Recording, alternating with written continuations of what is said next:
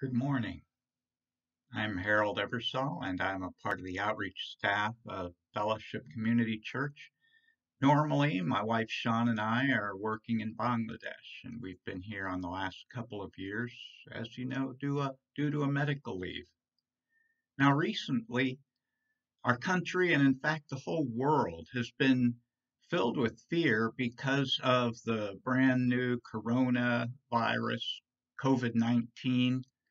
And in some places, there's panic. I know in Bangladesh, where we've spent a lot of time, people in villages are saying if there's any caregivers at our hospital who are caring for COVID patients, they can't even come back to to their village at night because they're afraid they might catch the virus from them.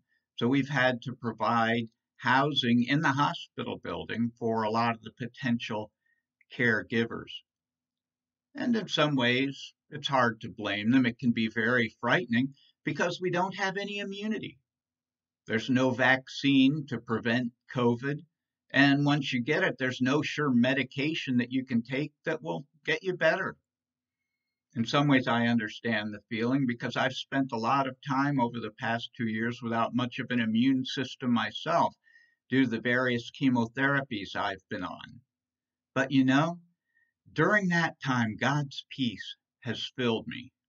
And that peace is available to you as well. It's available to everyone because we know that God is our true defense. He's the defense against COVID, against cancer, and against all of the potential dangers of life here in a fallen world. Actually, COVID is not the biggest crisis we're facing right now. There's a far more deadly disease that's stalking our planet. COVID has a fatality rate of 1 to 10%, depending on age and a lot of other factors. But the disease I'm talking about is far worse. It is the ultimate pandemic, and it's called sin. It has infected 100% of humanity. Not only has it infected everyone, it is 100% fatal. And if one gets it, there's no actual medication that we can take. We'd love to take some and be rid of sin, wouldn't we?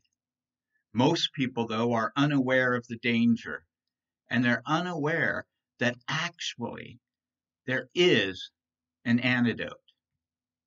There's a vaccine, if you will. And that antidote is Jesus' death for us on the cross. Hebrews 2:14 and 15 puts it this way: because God's children are human beings made of flesh and blood, the Son also became flesh and blood. For only as a human being could he die, and only by dying could he break the power of the devil, who had the power of death. Only in this way could he set free all who have lived their lives as slaves to the fear of dying.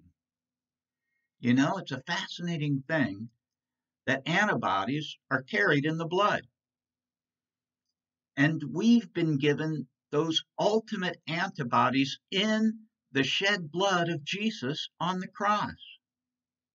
Through his death on the cross, he broke the power of sin and death. So in Christ, we're 100% safe. Charles Wesley wrote about that in the great hymn, "Oh, for 1,000 tongues to sing my great Redeemer's praise." One of the verses says this: he breaks the power of canceled sin. He sets the prisoner free. His blood can make the foulest clean. His blood avails for me. We may not be immune to corona, but we're immune to death. So we have nothing to fear from corona or any other disease. When Jesus was talking to Mary after Lazarus had died, and before he raised him from the dead, he said, "I am the resurrection and the life. The one who believes in me will live even though they die. And whoever lives by believing in me will never die." Do you believe this? That is the great question for all of us today. What Jesus asked Mary, do you believe this? If so, it makes all the difference in the world. We no longer need to fear death. We're free. We can be filled with joy and thanksgiving to God, even in the face of COVID, cancer, or any other disease, because now we are immune to death. Even if we die, we will live.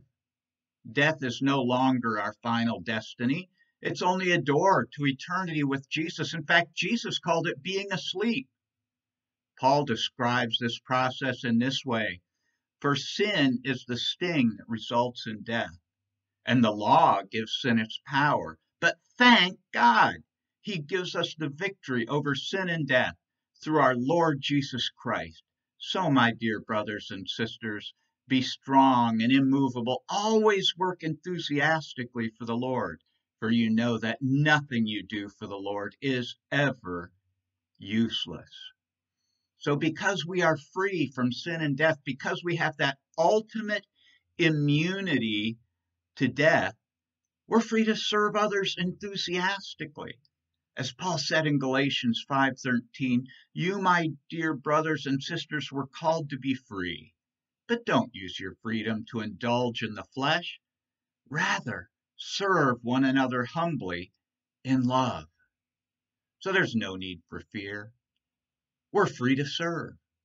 We're immune to the greatest pandemic of all, and this sets us free from any fear and free from the fear of death, free to serve others in love. We've received that antidote, the antibodies to the greatest pandemic of all time.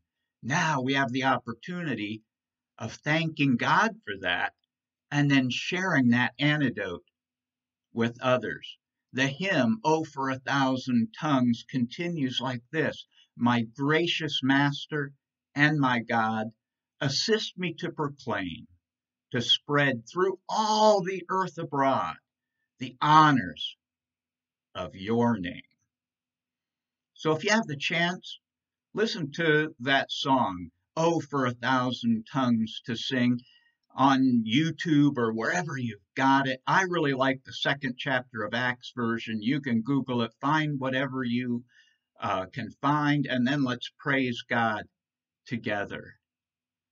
And remember Jesus' words when he said, the one who believes in me will live even though they die, and whoever lives by believing in me will never die.